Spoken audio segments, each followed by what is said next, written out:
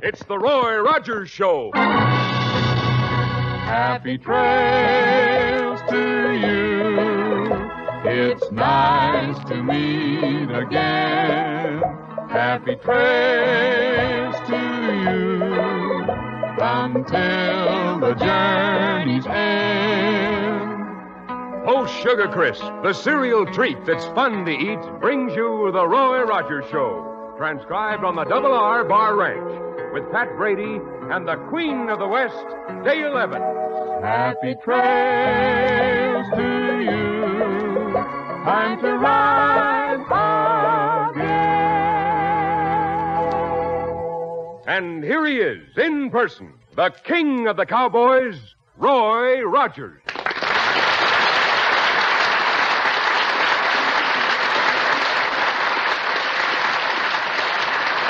Well, howdy, folks. Here's my good word for today. It's about a honey of a new cereal, Post Sugar Crisp. And it's my hunch you'll like it just as much as we do out here at the Double R Bar Ranch. You see, Post Sugar Crisp is just downright good eating. And it's good so many different ways. Try it real soon, won't you? Well, let's see about today's story, shall we?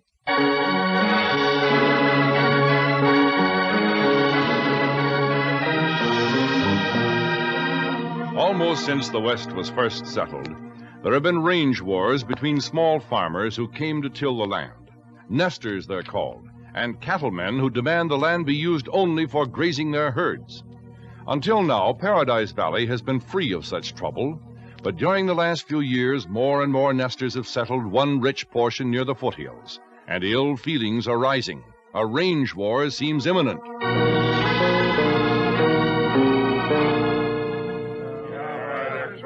Hold on here, neighbors.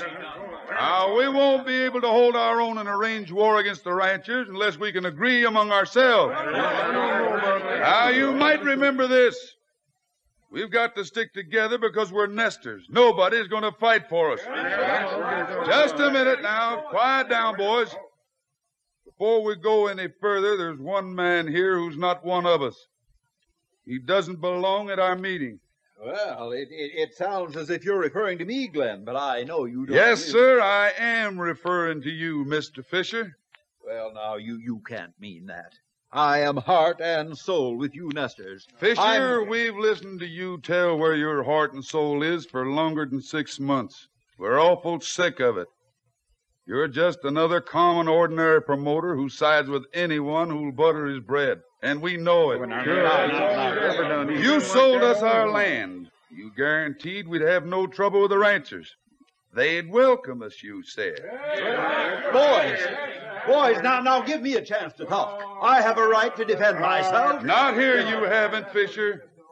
We're asking you to get out, and get out now. But I am with you, nesters, heart and soul. We're asking you to get out, Fisher.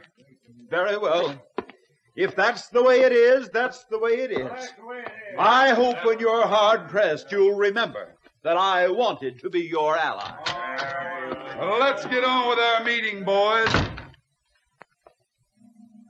John, what are you doing here? I told you... I guess I ain't as simple as you thought, Mr. Fisher. I told you to sneak in and listen to what went on at the ranchers' meeting.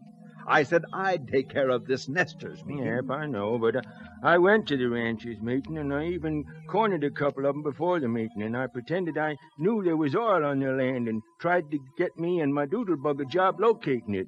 But that didn't cut no ice. When the meeting started, they kicked me right out. Yeah, the joke's on you, Mr. Fisher. You thought everybody figured me to be a harmless old coot and had let me stay, but they didn't. My plan didn't work with these nesters either. Well, we'll just have to keep working. Where's your truck? Right down at the end of the lane. You go down there and wait. I'll get on my horse and meet you. Yeah, then what?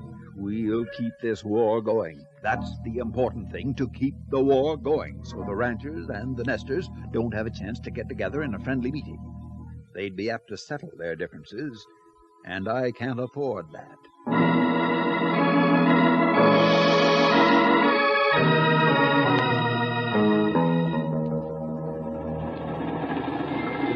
Clear, John? Yep, you can come out. Ain't even a speck on the horizon. Fine. You wait for me. If you go in up to Tom Hill's place, he ain't home now. He's at the meeting with the ranchers, remember? He's a leader, sort of. I remember. And I also remember Tom bought a big supply of dynamite to blast a road through the pass. It's stored in his machine shed.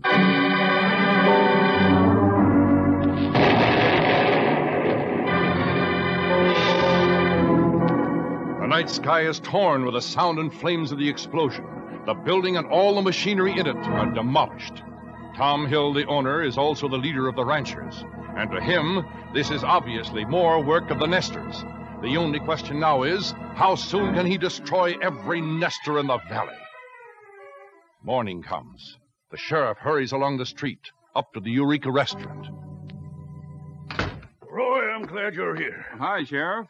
Hi, Sheriff. I need help, and I need it fast. Thinking about that accident out at Tom Hill's place? The ranchers are out there, and they're organizing to raid the nesters. I figured it'd be something like that. Yes, we were just talking about it. Where's Pat, Dale? He's out back, working on his Jeep, Nellie Bell, I suppose. Better get him. You better ride along, too, Dale. I can't say as I blame the ranchers for feeling as they do, but there's no evidence whatsoever that the nesters did this. Well, even if there was, you can't have people taking the law into their own hands. Pat, come on, we're riding. Well, can you wait a minute, Roy? I'm putting a set of double-decker triple sonic spark plugs on Nellie Bell. Forget the spark plugs. If Nellie Bell won't run, then grab a horse. Bullet, come on, boy. We'll need all the help we can get.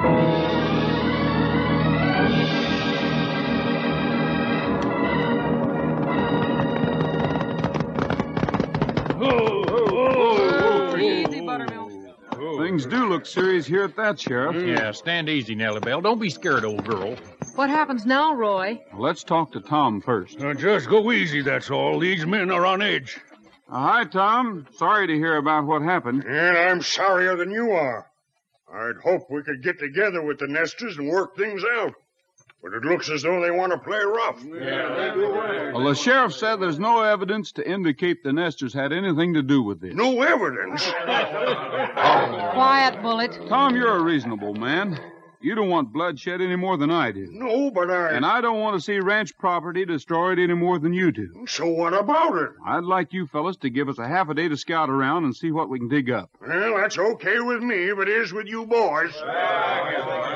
But when the half day is up, we're going after them, even if you haven't found any evidence. Come on, Dale. Pat, we're riding. Okay, Roy. Pat, you take Bullet in Nellie Bell. You bet. Roy, I'll stick here. Keep on looking. That's a good idea, Sheriff. Where to now, Roy? The Nesters' territory? Yeah, but I want to stop in town on the way and ask the merchants to quit selling guns and ammunition until this is over. Roy? Oh, howdy, John. I didn't see you. Oh, I travel all over, locating oil fields with my doodlebug, you know. Did I hear you say you was heading for town? Well, yes, I can take you in my truck if you want. It's faster than a horse. Not faster than Trigger. And if Roy ever gives up Trigger for an auto, he'll ride Nellie Bell. Now, Pat. Thanks just the same, John. The idea asking you to ride in a catastrophe like he drives. He's headed out to see the nesters, all right, Mr. Fisher, but he's going into town first. You hop in your truck and get to Glenn DeBonna's place before Roy does. Tell DeBonna that Rogers wants to lead the nesters into a trap where the ranchers will take them. Yeah, sure. And that way we'll keep the war going, won't we, Mr. Fisher?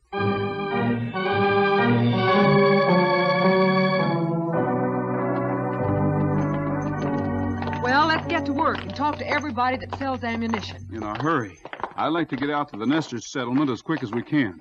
Hey, Roy, could I stay here in town and finish putting on them double-deck triple sonic spark plugs on Nellie Bell? What in the world is double-deck triple sonic spark plugs? You mean to say you don't know about them? I'm afraid I don't. Why, they're the latest invention.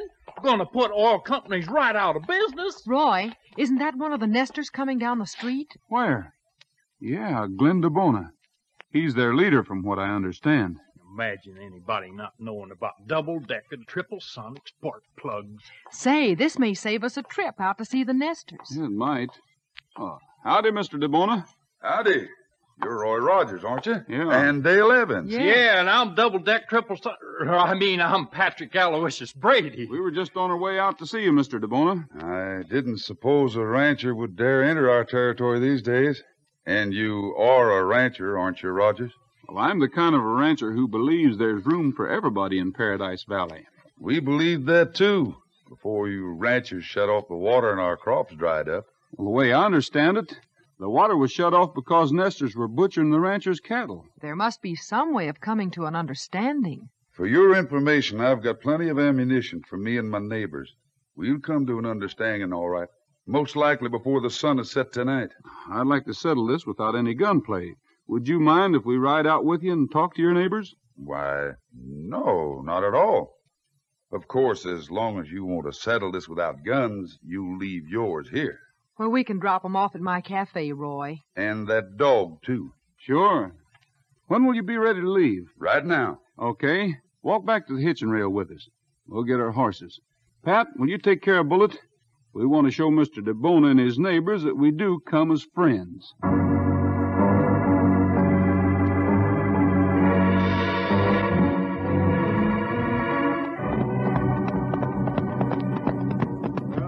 All right, get off your horses. You were sure right when you said your neighbors would all be here, Mr. DeBona. They look as though they're on the warpath, too. Steady, Nellie Bell. Nobody's gonna hurt you. This way, Rogers. All right, fine. Come on, Dale, Pat. Hey, maybe you'd better explain why we're here, Mr. DeBona, in case one of your neighbors gets any wrong ideas. I'll take care of things. Roy, are you sure everything's all right here? I hope so.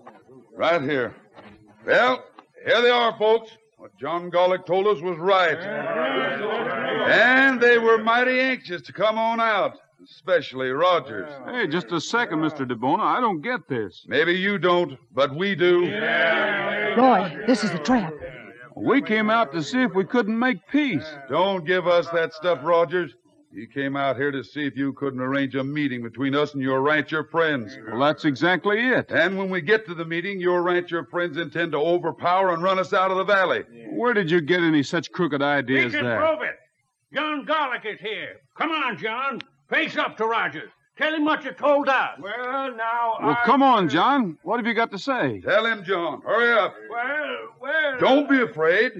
Yeah, well, I get around quite a lot on account of my doodle bug. It locates oil fields. Cut it short. Get to the point. Yeah, the point is, the ranchers asked Roy to come to you and arrange a meeting over in the ranchers' territory. When you folks got there, the ranchers was going to ride in and wipe out the whole bunch. Why, you lying no-good lizard. Pat. They made their move. Let's take them. Dale, get out of here. Pat, do your best, boy.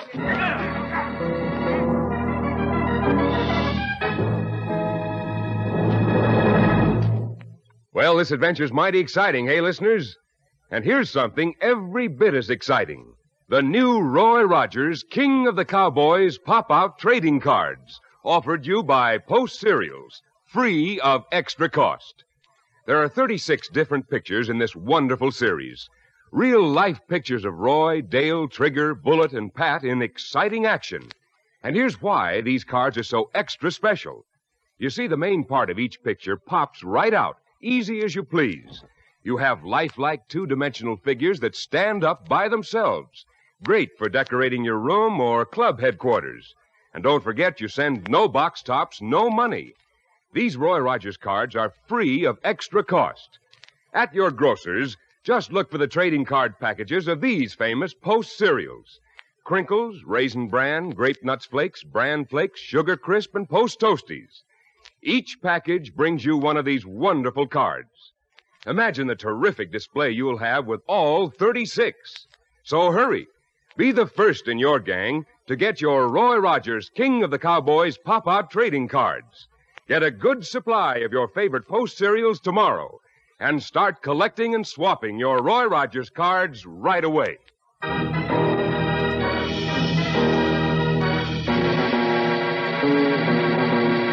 John Gollick, the self-appointed oil expert of Paradise Valley, faced by the nesters and afraid of them, lies about why Roy is here, saying Roy intended leading the nesters into a trap where the ranchers would destroy them. And when Pat Brady, unable to stomach the lying, impetuously knocks John down, the nesters spring forward to capture Roy, Dale, and Pat.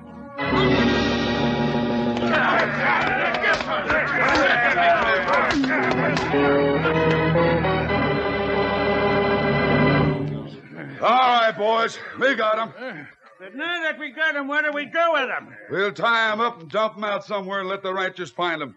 That'll show the ranchers how much we think of them and their Mr. Roy Rogers. John, you're not taking sides as far as I can tell, so we'll throw Rogers and his friends in the back of your old truck. You drive them back to where they belong. Hey, now, wait a minute, though. I'm just a lone man, and I'm not very strong. What if they should get loose? They won't get loose the way the boys are roping them. But what if they should? Somebody ought to go with me. Besides, I won't be able to dump them out of the truck by myself. I'm not strong. Hey, Glenn, Charlie Fisher just rode up. Why not send him along with John? Now, boys, no, now, listen to me. I'm in the land business. I can't hope to sell land if I take sides. Fisher, you're riding back with John. We'll give you a chance to prove how much you're on our side. Throw these three on the floor behind the seat.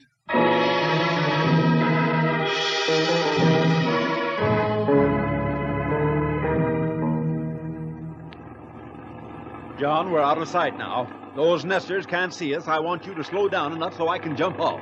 These people are still knocked out. No, Mr. Fisher, you're not going to leave me here with them. Rogers can't get loose. You saw how well the boys tied him and his friends. Besides, there's something else I have to do to keep this war going. Sneaking coward. Listen. But just the same, to leave me face things Now, alone. John, the sooner we get this war over, the sooner you and I will reap our reward. Even you understand that. Well... Just slow down a little. I'll get out. Everything will be all right. That's good. I'll see you later, John. He's gone, Roy. We'll sure have to look that rattler up when we get loose from here. Hey, Roy, I think Trigger's fallen. Why don't you call to him and have him take after Fisher? Not yet. They think we're knocked out. Besides, I want to talk to John alone first. From what we just heard, he and Fisher had something to do with this war. What are you doing, Roy? There's a broken iron strap here in the corner. We might be able to cut ourselves loose. Be careful. John will hear. He's kind of simple-minded. There's no telling what he'd do. I just wish Nellie Bell was here. You got it, Roy? Yeah. He's slowing down, Roy. Yeah, this is probably where he intends dumping us. Boy, I'll wrap that doodlebug right around his skinny neck. Now, you just let Roy take the lead, Pat. You've done enough for one day. Well, folks, if you're still unconscious, and I hope you are, this is as far as you go. What'd you say, John? Hey, you're loose! You bet we are. Yeah, all of us. Yeah, get ready to have your ears set back. Now, Roy, you and me have been friends for a long time. Hold it, John. I want to know what Fisher meant when he said that as soon as this war was over, you and he would reap your reward. I don't know. Well, what did he mean when he said he had something else to do to keep this war going? What's the matter, Roy? Don't the chip skunk want to talk? Maybe we'd better take you back to the ranchers. He'll talk then. I didn't have anything to do with this. What did Fisher do then? Well, you know how it is with my doodlebug. I carry my doodlebug around all the time, and whenever I walk across land where there's oil, the doodlebug starts acting up, bobbing like crazy. He's trying to talk us out of it, Roy. Take it easy, Pat. Well, I was walking across the Nesters' land about 6 months ago, and the doodlebug started bobbing. I knew it was oil on the land, and I told Mr. Fisher about it. He sold the land to the Nesters, you know. And he still holds mortgages on it. Yes, sir, that's right. Well, Mr. Fisher, he gave me $50 to keep my mouth shut. $50 whole dollars, Roy. Yeah? And then a couple of weeks later, he hired me to go out and butcher a couple of steers right on the range where the ranchers would be sure to find out about them, see? And when the ranchers found where their steers were butchered, they blamed the Nesters. Is that right? Yes, sir. And to get even, they closed off the water. And a range war started. That was the whole idea, Roy. It was Mr. Fisher's, though, not mine. I didn't know what I was getting into, really. I didn't. All I want is to be Climb back in your truck, John. What are we going to do? We're going to turn you over to the sheriff. But I didn't do nothing. It was Mr. Fisher. The sheriff will want to talk to you anyhow. Come here, Trigger. Come on, boy. What about Fisher, Roy? We'll bring Bullet out to where he jumped off the truck. Bullet will pick up the trail, and we'll have Mr. Fisher behind bars within a very few hours.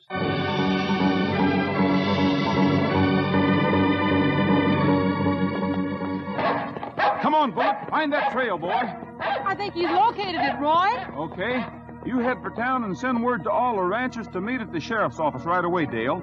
And tell the sheriff to call the Nesters to a meeting at the same place. Sure thing. Bullet and I'll bring in Fisher. And we'll treat everybody to some plain and fancy talking.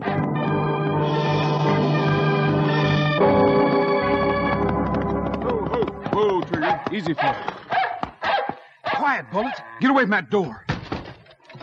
Come on out, Fisher. I want to talk to you. Don't do that again, or I'll do a little shooting myself. All right, you ask for it. Take him, Bullet. Get him, boy. No! No! Help! Get him off me! Get him off!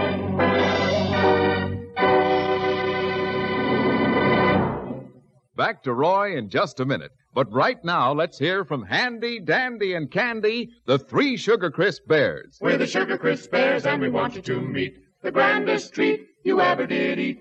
Post Sugar Crisp. As a cereal, it's dandy. For snacks, it's so handy. Or eat it like candy. Post Sugar Crisp. Yes, those 3 Sugar Crisp Bears are so right. Post Sugar Crisp is a honey of a new cereal. It's already sweetened, so you don't need sugar. Just add milk or cream. And, Mother, Sugar Crisp is ideal for snacks when the youngsters are hungry between meals.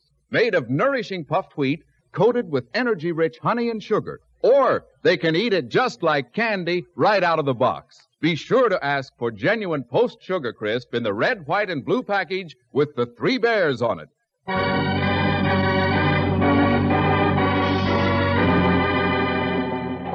Get him off me! Get him off! Help! That's enough, boy. Get to your feet, Fisher. Suppose you tell me why you started shooting when I said I wanted to talk to you. You didn't identify yourself, Roy. There's no use trying to fool me, Fisher. You own the mortgages on the farms those nesters bought, don't you? Why, yes, but what's that got to do with... And if the nesters got into a war with the ranchers, they couldn't pay off the mortgages. Their land would go to you. Oh, now, let's not insinuate that I'm not insinuating. I'm telling you the facts. And we got those facts from that dupe of yours, John Gollick. Oh, now, I can explain everything, Roy. John isn't very bright. You can explain when we get back to town. The ranchers and the nesters will be there. And maybe they'll be glad to hear your explanation.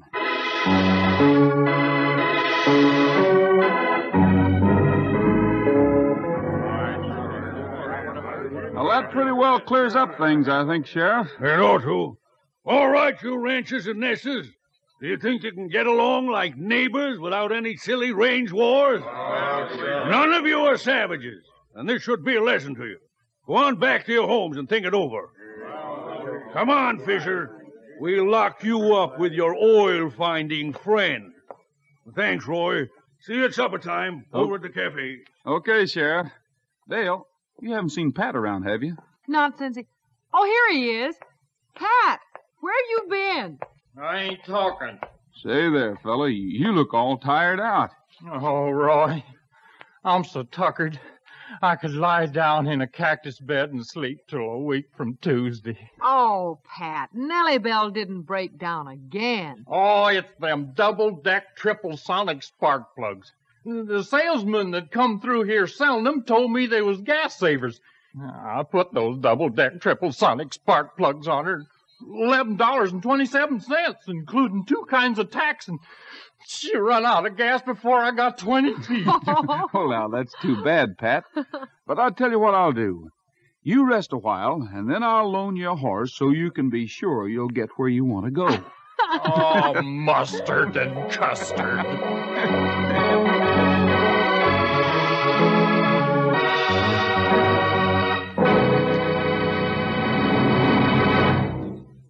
Once a year, one contribution, but many, many benefits. That's your community chest, serving the health, welfare, and recreational needs of the place in which you live. Serving, too, our servicemen and women, both here and abroad. Give enough for all the services provided by your community chest. That's all for now, folks. This is Roy Rogers saying to all of you from all of us, goodbye, good luck, and may the good Lord take a liking to you. See you next week. Happy trails to you until we meet again. The Roy Rogers Show was brought to you tonight by Post Sugar Crisp, the cereal treat that's fun to eat. Fellows and girls, remember Roy's good advice and ask Mom to bring home Post Sugar Crisp in the red, white, and blue package with the 3 bears on the front. You'll love Post Sugar Crisp. The Roy Rogers Show can be heard again next week at this same time with Pat Brady, Dale Evans, and the king of the cowboys himself, Roy Rogers. An Art Rush production, tonight's show is directed by Tom Hargis, script by Ray Wilson, and music by Milton Charles. Come and get it for quick 2-minute energy for work and play. How about Grape Nuts Flakes? How about 'em, how about 'em, how about those Grape Nuts Flakes? How about those Grape Nuts Flakes? How about 'em, how about 'em, how about those Grape Nuts Flakes? They are so good, good for you too. The 2-minute energy works for you. So how about 'em, how about 'em, how about Grape Nuts Flakes? Grape Nuts Flakes is one of the triple wrap Post cereals, guaranteed fresh or triple your money back. Look for Grape Nuts Flakes, the great 2-minute energy cereal in the package with Roy Rogers and Trigger on the front. Featured in our cast were Frank Hemingway, Herb Butterfield, Joe Bradley, Charles Seal, Parley Bear, and Bill Green. This is Art Ballinger speaking for Post Sugar Crisp.